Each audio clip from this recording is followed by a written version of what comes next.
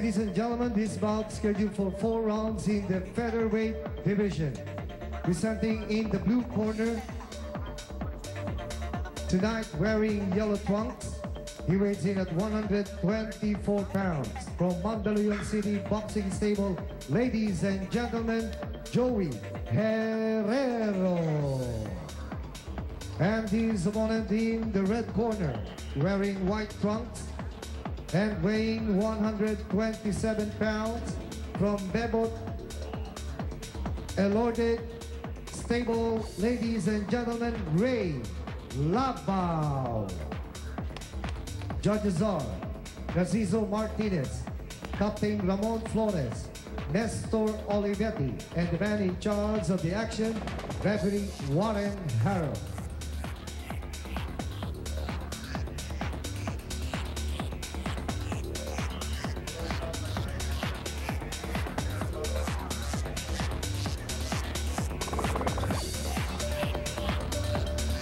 Okay, if you've just joined us, you're still with me, Javi Bagat Singh, together with Luis Zabalhauregi, bringing you boxing action brought to you by Ginebra Ringside, here at the Lourdes Sports Center, Sucat Road, Parañaque City, for Boxing Contra Droga, Part 12.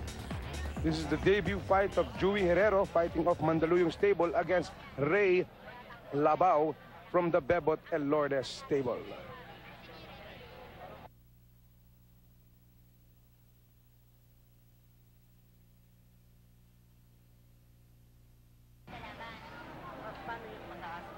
Good evening, Javi. It's nice to join you here at Parañaque City at the Lourdes Sports Center.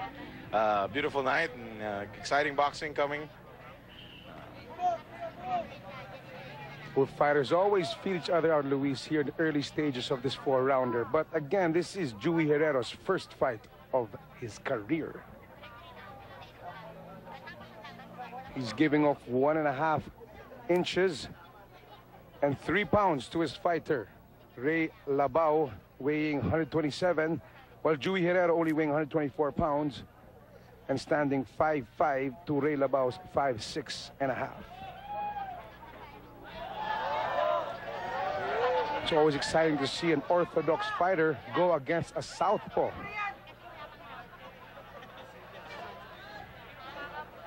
Both fighters very eager to show their good conditioning and excellent training. Let's see if it pays off. Those two are key essential factors for any boxer to succeed. Small exchange there. Not really connecting. Let's see if the experience of Ray Labao, well, at least 2-fight experience of Ray Labao over the debut fight of Hererro, pays off. Ray Labao in the white, again Hererro in the yellow.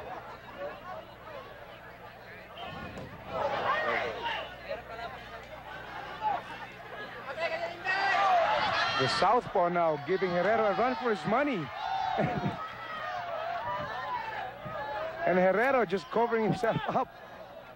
Seems to be dazed, or seems to be looking for something to hold on to and wondering why the hell did he enter this sport in the first place.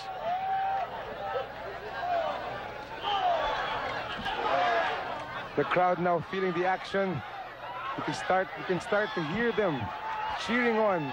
I don't exactly know who they're cheering on, Luis, but they just seem to be cheering on a nice fight, you know.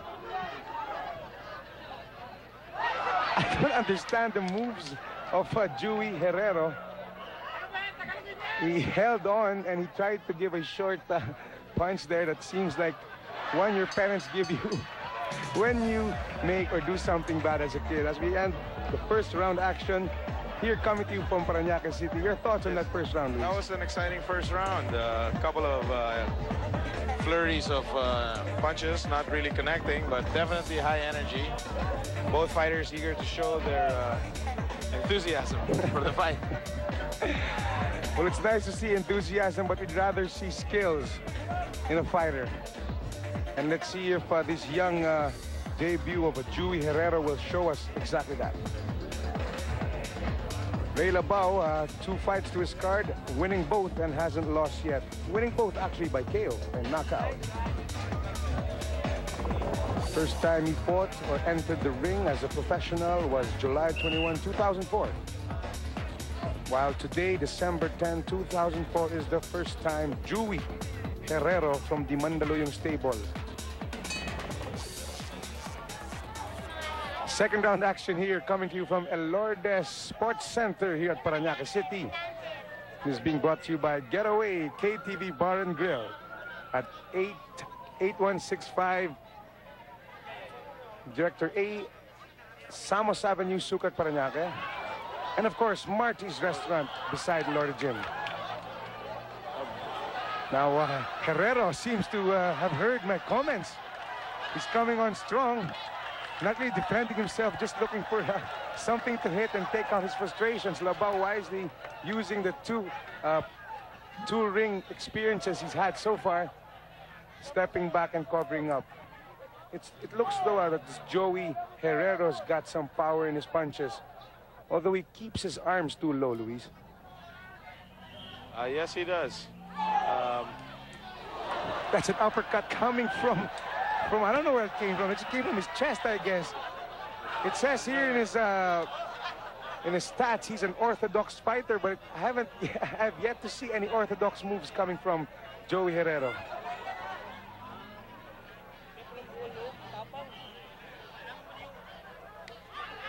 Labao trying to come back with a bit of punching himself. Hererro seems to be winning the crowd with what he's doing. Labao, the fighter from Liloan Leyte.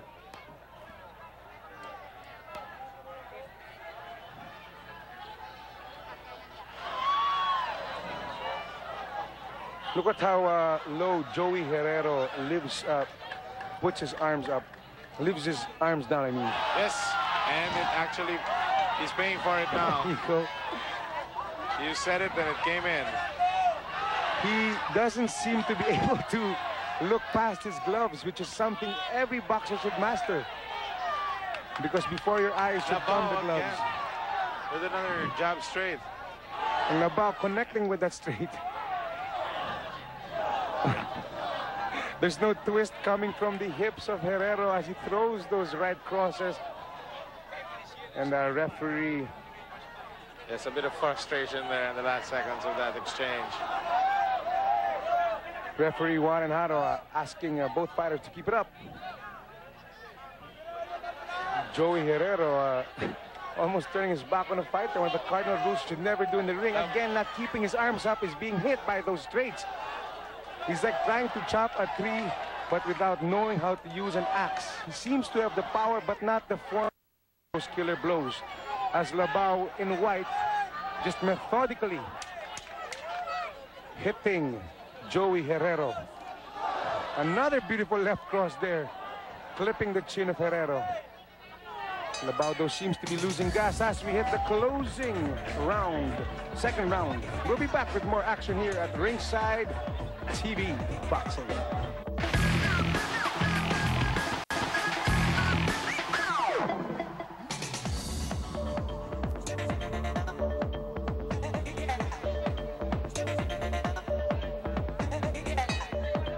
Third round action here. You're still with us, Javi Bagatsing and Luis Zabal Jauregui, coming to you from Parañaque City, the El Lourdes Sports Center. Joey Hererro starting to put some defense now into his arsenal, which he should have had in the first place. But still, Luis, I find his arms too low. He's exposing his chin and his eyes. Yes, and he's paid for it in the last 2 rounds. Labao has been able to capitalize on that low hanging hands, leaving his face open for some punches. And the stance of Hererro, he lacks the sideward stance. That's why his body seems to be open. Yet a beautiful exchange there.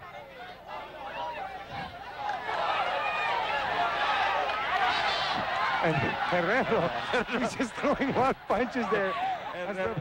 Hererro just throwing punches. I don't know where that was coming from, Javi. I don't know if he's a left-hand fighter or a right-hand fighter, because switch every time he throws a punch. But he's definitely a fighter. He's definitely a fighter. I'll give you that, Luis. And I think Labao will give him that as well, as Labao's face is a little red already. Hererro choosing not to bounce around, just standing straight in the middle of the ring. Again, one of the cardinal rules of a boxer, you should always be mobile and agile. A moving target is harder to hit. Yes, but these two boxers seem to be choosing a more toe-to-toe stance. Squared circle kind of fight, like in ancient Greece. Hererro, 24 years old. Labao, 5 years younger, 19. Ref putting them aside. Warning there from referee Warren Haro, because Labao seemed to be chopping with under his fist. Both fighters exchanging punches. You can see the sweat flying around from here.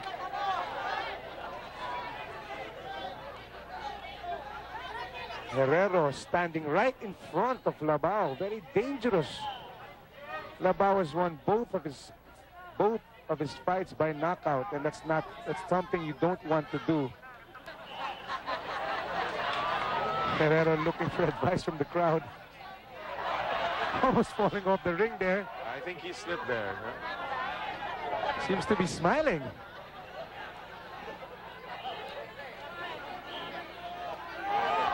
Another beautiful straight there. He's in danger. He's sitting on the ring right now. Labao seems to be going in for the kill. I have yet to see any orthodox fighting skills coming from Joey Hererro, who claims he's an orthodox fighter coming from the Mandaluyong stable. And that's the end of the third round. We'll be back with the last of these 4 rounds between Joey Hererro and Ray Labao. Luis, if they're going to end the fight now, score it by judge's decision, who would you give the fight to? I would give it to Labao. He seems to be the more experienced fighter, and he seems to be landing more solid punches. Hererro seems to have lost his training and orthodox style. As you see, that probably got excited by the new crowd. You see? There he is, sitting on the ropes there, almost going down. Labao digging in deep, a couple of uppercuts there, not really connecting, but still to the judge's eyes, the more active fighter is the winner. Herrera's got no clue where he is. I think he's finally getting a little tired as well. Throwing all those wild punches took a lot of energy out of him, Javi. One of the things I like about boxing, though, Luis, is there's always that upset and, of course, the underdog. And I think Joey Hererro, although he's pleasing the crowd, is the underdog, keeping his arms wide open and showing his chin and his face. Wild straight there by Labao. Now both fighters seem to be exchanging cell phone numbers. I don't exactly know what's going on anymore inside. I think they like each other.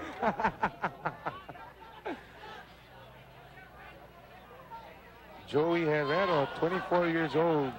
Still enough time to think of changing careers. And 19 years old, Ray Labao, winning 2 of his first fights, both by knockout.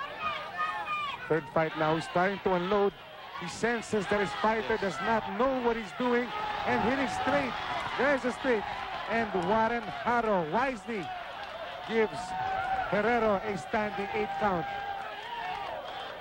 Labao saw his opening and took it. I don't think Hererro can continue with this. Hererro doesn't know what to do. The referee, Warren Haro, signaling him, and the fight is over. Wise move there by Warren Haro, the referee, stopping Joey Hererro from continuing, because I think he sensed that this fighter, Joey Hererro, has not got the skill to go against someone like Ray Labao, and if he continues, would end up hurting himself. Definitely promising things for Ray Labao. Only his third fight, this young 19-year-old surrendering all his fighters by knockout. As we go to our ring announcer, Boy Villanera, for the official.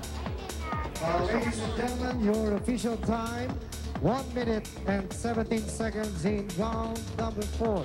For your winner by technical knockout, Ray Labao.